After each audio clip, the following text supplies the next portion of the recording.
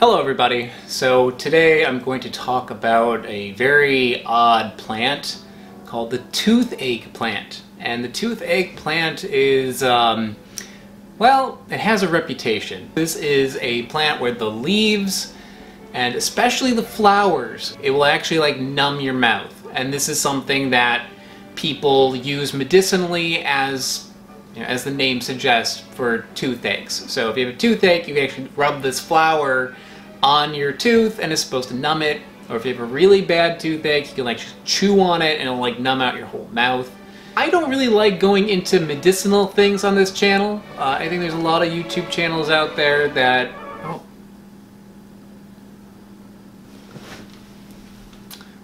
So that cut right there was because I just wiped my eye and I think I transferred some of that numbing whatever onto my eye.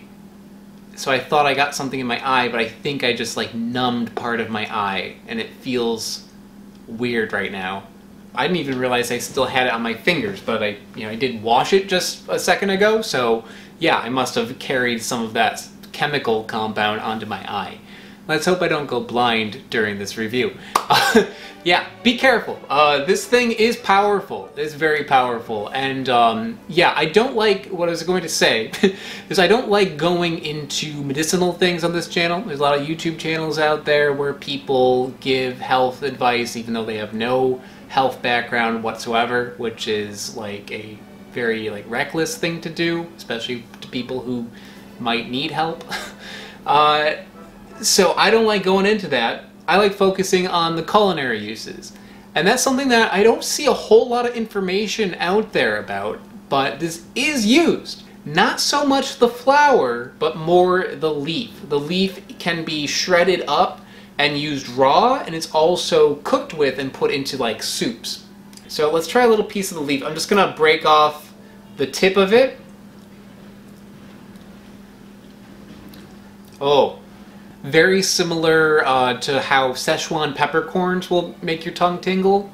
This is doing that. It's not in a bad way though. It's milder than Szechuan pepper, especially fresh Szechuan pepper.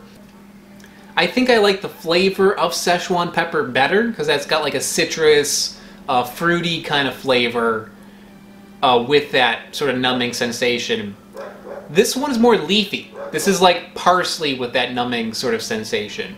I believe they're two different chemical compounds, but it is very similar. And Szechuan pepper also makes you kind of like salivate and gives you a little bit of like a salty sort of flavor. This does that too. I can see using a little bit of this, slicing it up and putting it in a salad, and it'll give you like a little bit of like a perk when you're eating it. I think that would actually be kind of fun. In moderation. Cooking with it, sure, it would go well with anything that you'd want to use like Szechuan pepper with. They put it in like a miso soup or something, it'd be kind of cool. I'm going to delay eating this, this flower here because it is intimidating. It's a very odd looking thing and it looks like something that can hurt you. Like a little demon eyeball. So here's a fun fact for you. In India, they use this plant in chewing tobacco to kind of like give you more of a salivation while you're chewing it. That's fun. I wouldn't be surprised if this is like combined with like betel nut, because like why not? If you're already going to be producing copious amounts of red saliva, you might as well throw this in there and have even more, right? Alright, so I've put it off long enough. I'm gonna give it a try. First, what people have said is that you can just actually rub the bud on your tooth to help with a toothache. So I don't have a toothache, so I'm just gonna like lick it. Yeah, that didn't do anything for me. Rubbing this on my tongue did not numb my tongue. So I'm gonna take a little bite. Oh, I feel that coming.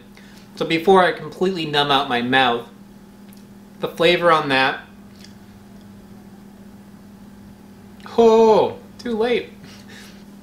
That is exactly like Szechuan pepper when I had it unripe and fresh. Like, this is like what I imagine taking like a swig of laundry detergent would be like. Just like you have like a chemical in your mouth that may or may not be like eating away at your tongue. I'm just gonna pretend that I'm drinking water.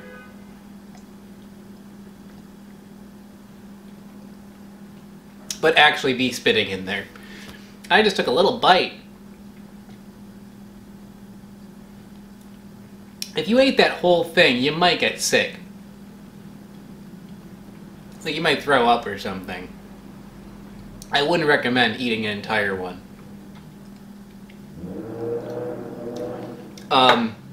Yeah, this is like almost identical to my reaction to raw, unripe Szechuan peppercorns. My tongue is vibrating. Everything is tingling. Initially, it does not taste like salt, but as you start salivating, you get this flavor of salt, which makes me think that that salt taste is coming from my body, not from that plant. One thing I should point out is that the numbing sensation that you have is not like the numbing sensation you have when you go to the dentist and they like give you Novocaine. I don't feel like that. Maybe like a little bit of like actual numbness. It's more tingling and salivating than it is numbing. If you were to have a toothache and chew on this thing, yeah, I guess it would help by numbing it, but it's gonna be with this very strong adverse reaction of just like gushing saliva everywhere. I can see maybe using the tincture of this like some people do and like applying it right on the gums around your tooth. But if you take a bite out of it, it's going to affect your whole mouth. So in Brazil, this is called, I'm guessing it's going to be probably not pronouncing that J, right? Yeah, so Hambo is what this is called. And there is a popular alcohol, Cachaça de Hambo. So that is a rum that is infused with this.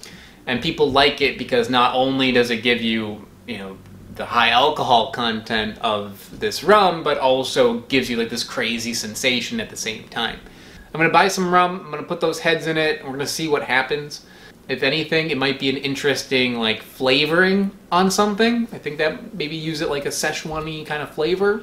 I don't know. We'll see what happens. So we're gonna skip forward to another day.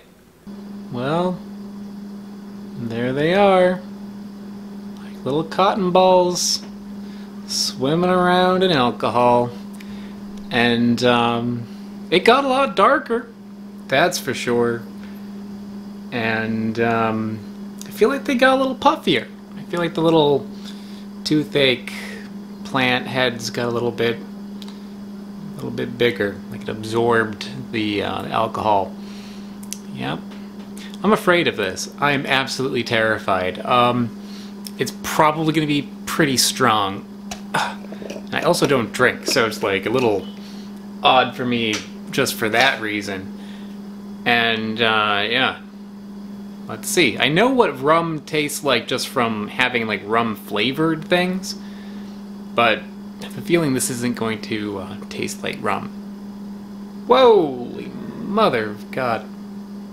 It's kind of like olives, but sweet, like olives and honey. I'm gonna just dip my finger in there and touch it to my tongue. I'm kind of afraid to put my finger in it. Alright. My finger is not numb.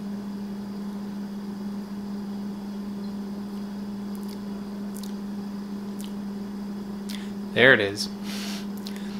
It's not so strong putting what I did, a couple drops, on my finger and touching it to my tongue.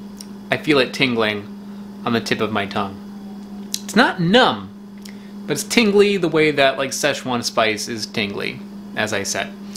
But yeah, if you were to take like a spoon of that, a teaspoon, and swish that around your mouth would entirely feel that. Although it smells like molasses, it kind of tastes like molasses, but it's not really sweet tasting. It just kind of has that like strong, mellow kind of flavor that molasses has, just without the sugar. And it's a little olivey. The olive thing is kind of strange. So it tastes kind of like how it smells, just not sweet. Yeah, so for medicinal benefits or whatever, I guess this does something. I mean, it definitely tingles. It doesn't really feel like Novocaine, kind of numbing, but maybe that tingling on a sore tooth will be like a pleasant distraction from it. Or at the very least, it's gonna, give you alcohol and it'll kind of numb the pain a little bit, right? What interests me more than medicine, though, is that people drink this. Probably not as concentrated as this is, but people will take a shot of it, and it's a way to get like your alcohol buzz, but also like an actual physical buzz from that plant. Pretty sure that if I took a shot of just the rum with no toothache plant in there, just rum on its own, it would probably get me sick. I'm going to treat this kind of like an extract. Like vanilla extract is just vanilla pods and alcohol. So I'm gonna try making something with this and just see what happens.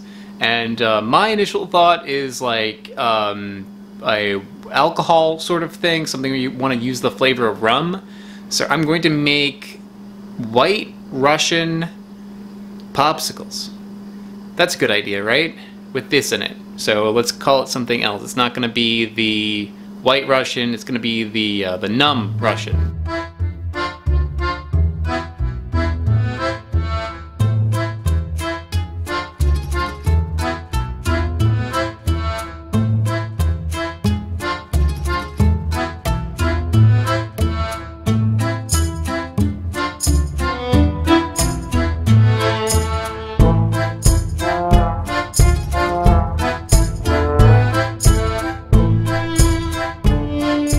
A couple days and I pulled my popsicles out of the freezer, and here's something that I learned today.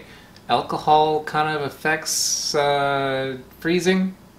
That's a thing, right? Yeah, people put like alcohol in the freezer and it doesn't freeze, right? So when you put alcohol in popsicles, this happens.